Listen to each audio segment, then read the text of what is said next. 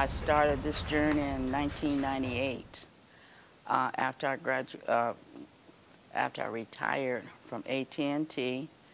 I started another business, a daycare, but I also wanted to complete my AA. So I took a few classes along the way, and 15 years later, I graduated this year.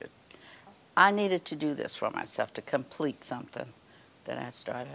I love school, always loved school and learning, so I wanted to complete college. I decided to change my major to African American Studies because I felt if I didn't know where I came from, I didn't know where I was going.